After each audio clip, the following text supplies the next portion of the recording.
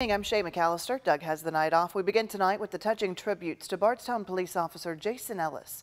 Today marking 10 years since he was ambushed on the way home from work. His children, just 6 and 7 years old then, they are teenagers now. Back in Bardstown tonight, remembering their father. Ellis was shot and killed on May 25th, 2013. He had just signed off and took his normal route home, but he didn't make it home. Instead, he was ambushed off of an exit on the Bluegrass Parkway.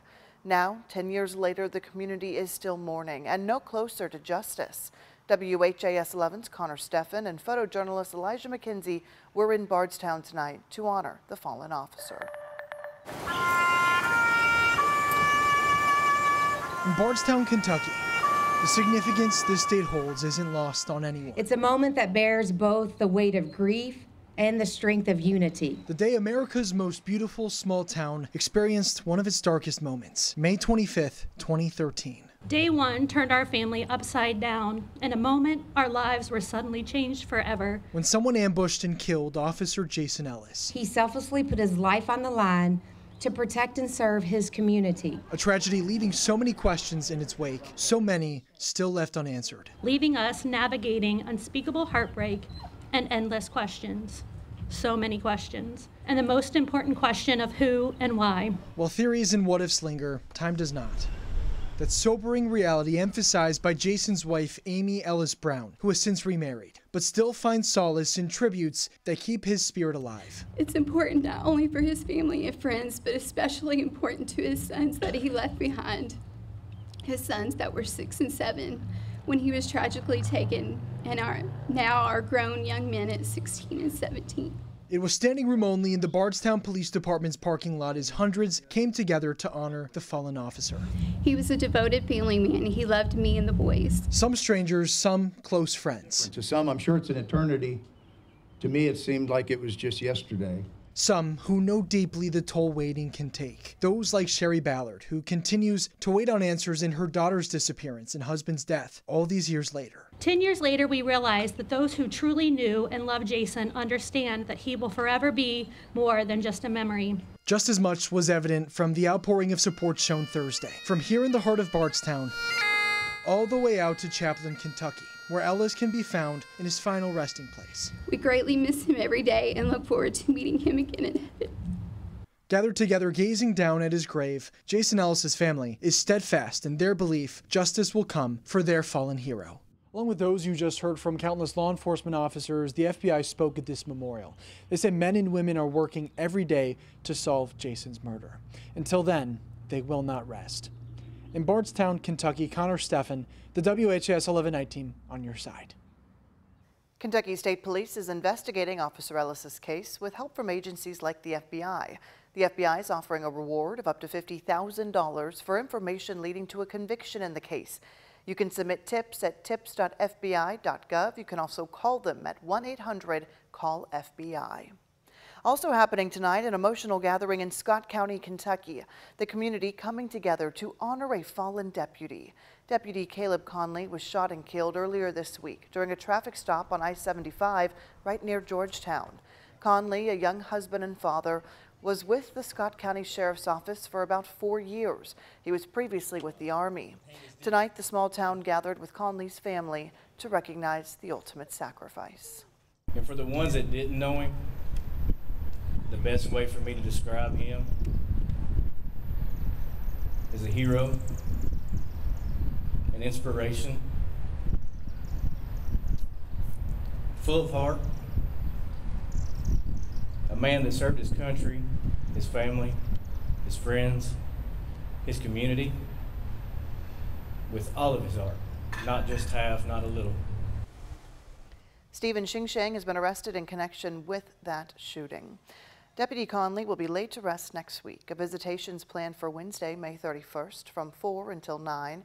The funeral will be the next morning at 10. Both will be held at the Scott County High School in Georgetown, Kentucky. He will then be buried in Cynthiana. If you'd like to help Deputy Conley's family, we've got some information on how you can do so on our website, WHAS11.com.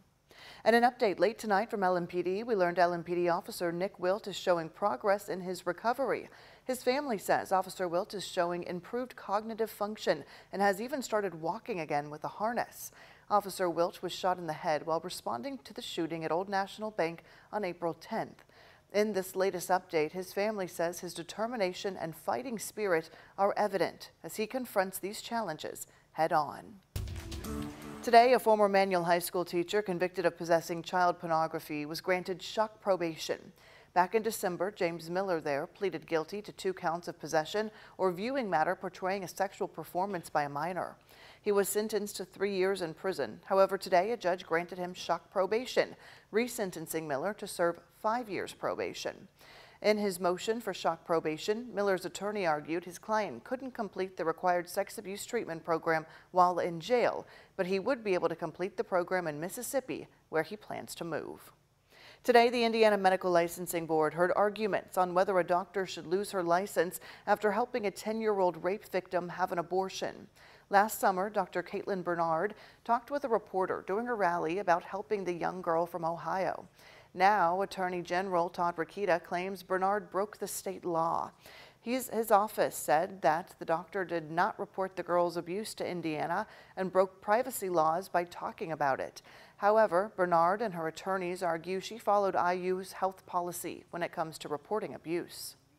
I don't think that anybody would have been looking into this story as any different than any other interview that I've ever given if it was not politicized the way that it was by public figures in our state and in Ohio. This omission of failure to report is the cause. The effect of that failure was a child returning to live with her rapist for 5 days. The hearing, which has been going on for most of the day, is currently still happening. It is anticipated to go well past midnight tonight. Norton Healthcare has an update on a recent cyber event that impacted many of their systems. The event is still under investigation, and Norton says IT experts are currently working to bring the systems back online. In the meantime, they've released an online resource to help patients navigate where they need to go while they work to return normal operations. You can find a link to that resource on our website, WHAS11.com. A Louisville business owner says he is losing thousands of dollars as a city-run construction project continues right in front of his restaurant. The construction's at 18th and Muhammad Ali, right in front of Anthony Sutton's Diner. Louisville Forward says the construction is part of the city's beautification project, which will be bringing in benches and better sidewalks. But Sutton tells us the construction is preventing customers from coming in, and he says he can't get any help from the city. Nobody has reached out to help me. Nobody, other than, oh, well, we can help you rebuild your credit and you can get a loan. I shouldn't have to get no loan. I didn't do this on purpose. This was done to me. A Louisville Forward spokesperson told us the city doesn't compensate businesses for lost wages when it comes to construction. They assure crews will be wrapped up from in front of that building by May 30th. Today, the University of Kentucky received what they believe is the largest donation of any Kentucky university. Late alumni Bill Gatton's foundation has gifted the university $100 million. The university says Gatton's donation will go to UK's College of Agriculture, Food and Environment. In honor of Gatton's parents, the college will now be called Martin Gatton College of Agriculture. Gatton died in April of 2022. He was a longtime supporter of the university. Mr. Gatton had a heart for the university and for the whole state and beyond. The Gatton Foundation's investment in our college recognizes both our strong campus presence and our legacy of serving every county in Kentucky. He understood that our commitment is hyper-local, direct to community service across this state. And this gift will thus leave a legacy throughout the whole Commonwealth by this gift to our college. The college now plans to make a task force to determine exactly how the money will be used. Following the deaths of 9 racehorses at Churchill Downs, including 2 on Derby Day, the track has been re-inspected this week. Track surface engineers spent 2 days using specialized equipment to make sure there was nothing wrong. Their analysis included a radar towed on the back of their off-road vehicle to study the track's multiple layers. Of the 9 horse deaths, 8 occurred right there on the track, 6 resulting from catastrophic injuries. The other death happened in the paddock. The engineers say they performed the same test 2 weeks prior to the spring meet without any red flags. And with the retesting this week, they say they still haven't seen anything wrong. We have all these tests that we perform every day, and we did not see any indications. We are looking at the track information to help the Kentucky Horse Racing Commission go back and look at all the pieces of the puzzle. The track surfaced at Churchill Downs. Other pieces of that puzzle include tests and necropsies on horses to try to discover any underlying issues which may have led to their injuries and their deaths.